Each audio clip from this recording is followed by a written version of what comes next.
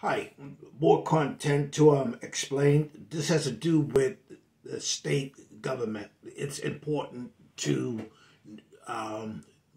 know what kind of services that your state offers you. It starts with the governor of the state, okay? Lieutenant governor, state legislators, senators, and representatives that represents districts, counties throughout the state, okay? Then you're looking at a U.S. attorney that represents all of the DAs throughout the counties, such as Middlesex County, Plymouth, Norfolk, Hampshire, Suffolk, Barnstable, Franklin, the Berkshires, Duke County, Worcester County, Essex County, Franklin County, okay?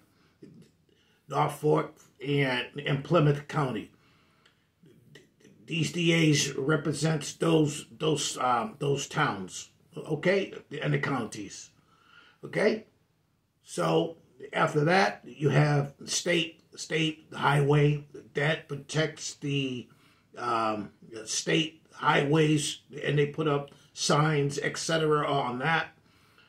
You have the engineers that work with the state to make sure that the highway safety signs are there and that the bridges are safe to drive over, etc., tunnels and all that.